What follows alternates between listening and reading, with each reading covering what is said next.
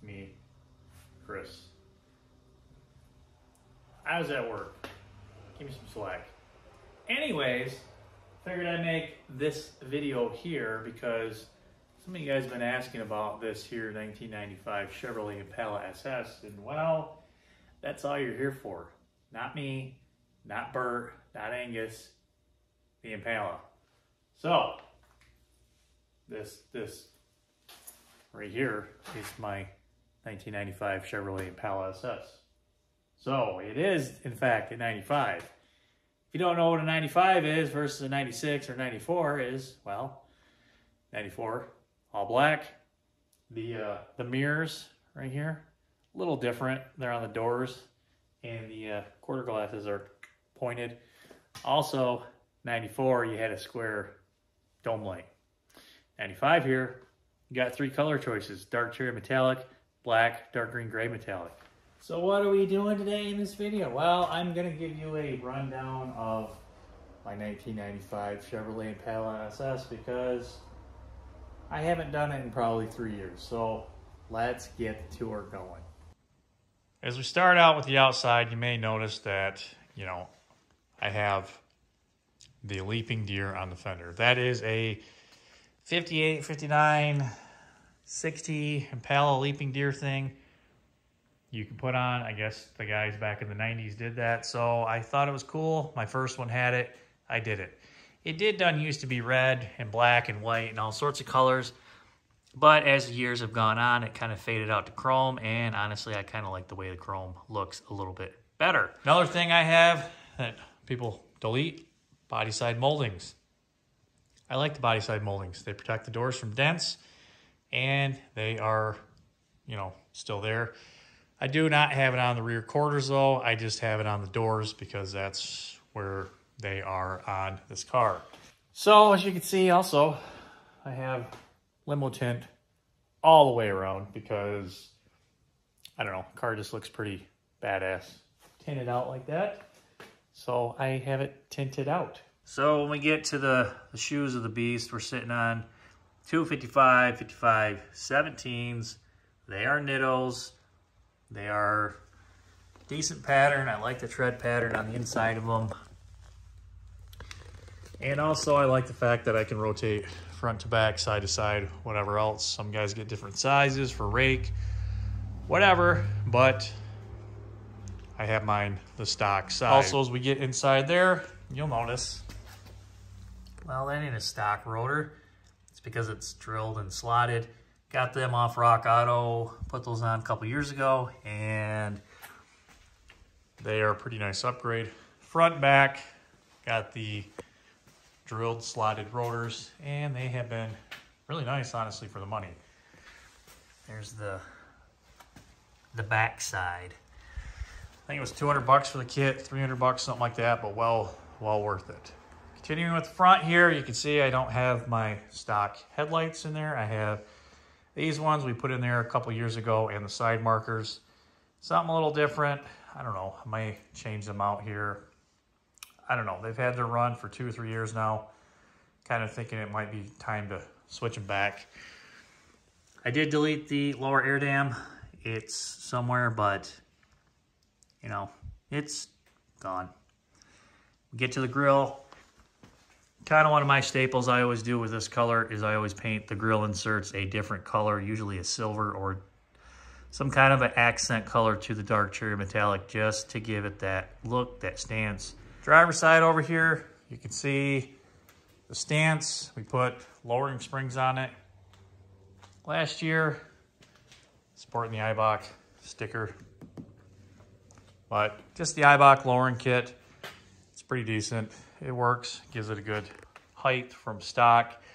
Lower gravity's, center of gravity, and, it works out pretty well.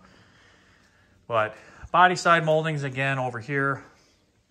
As we get to the rear here, leaping deer, stock. Impala SS script on the side here, the raised, that is stock. Those are getting harder to find, to be honest with you. Taillights. Trim ring on the back side is painted. It's not chrome like the Caprice. And we just have a stock bumper all the way through. Leaping deer is you know, stock.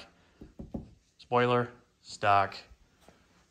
And that kind of wraps up the car. As we go through, back to the front, pop the power barn. Let's check that out. So nothing fancy. Under the hood, we just are rocking our stock LT1. Does it look stock?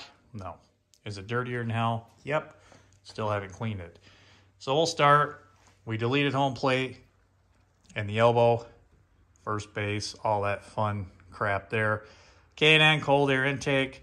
I have this cool Impala thing in there for the puck. And my fuel rail covers, instead of getting the Corvette covers like everyone does, I had those. Got those off Street Trends 2012. I also had a subscriber send me this Edelbrock intake, so we put on an Edelbrock intake on it. So other than that, headers, hooker headers, ceramic, all the way through, cat delete, both sides. Other than that, it's stock. It's just a stock LT1 that you would get. Still have the cast iron heads on it. Still all the original internals. Everything else on this car is stock. Cold air intake exhaust. I did have my PCM for less flash my computer, but that's it. I did upgrade to a cold case radiator, aluminum. Did a video on that. Kind of a pain in the rear to do, but that is in there. But we're all stock otherwise. Should be noted that PCM for less, when they tuned my computer, they gave me some firmer switch points, shift points. They can work stuff, switch points, shift points in the transmission, so it has a bit of a kick to it, which is nice. I like it. It works out well. Out the rear end, I got rid of the stock 308s and I went with a 383 rear end. Detroit locker, whatnot.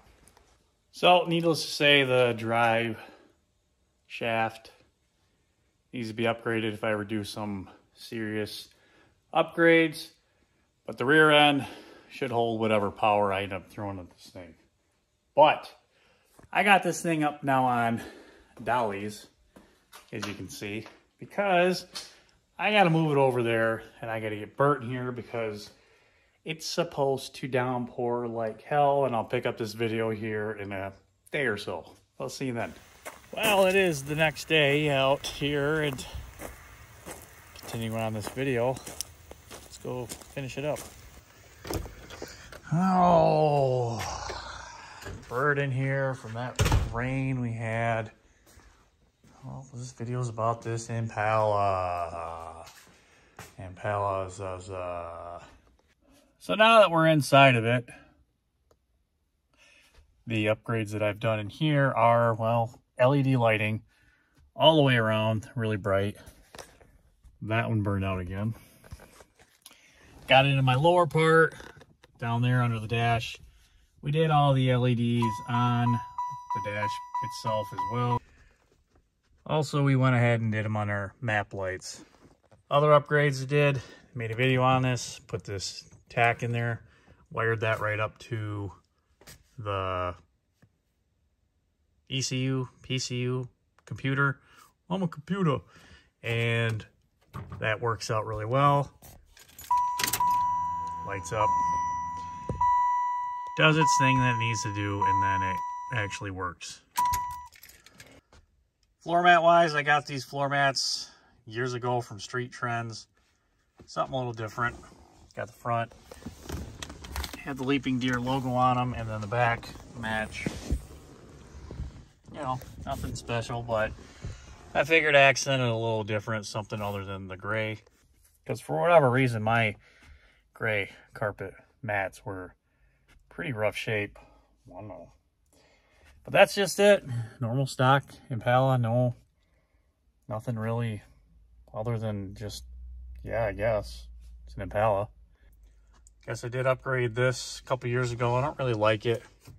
Had to modify it just a little bit, but doubled in, got rid of the stock radio that was in here. All I had was a cassette, but yeah, it's got map and everything. But I do have another one. I'm going to replace this here shortly. I just haven't gotten around to it yet. So if you like this, I've done a lot of work to this car on the channel. I'll put the link up in the description up here. I don't know, there'll be a card that pops up and we'll show you all the playlist of this here beast, 1995 Chevrolet Impala. In there you'll find that tack that we did, the lowering kit, front suspension. We did the brakes on it, a couple oil changes, fixed the air conditioner, cold case radiator. Oh, what else did we do to you? Oil pan gasket, intake gasket, trips on Power Tour. Yeah, so check that out. That's going to do it for this one. Short, sweet tour around my 1995 Chevrolet Impala SS. If you like this one, let me know. Maybe I'll do a walk around on Bert, Angus. I don't know. See you next time.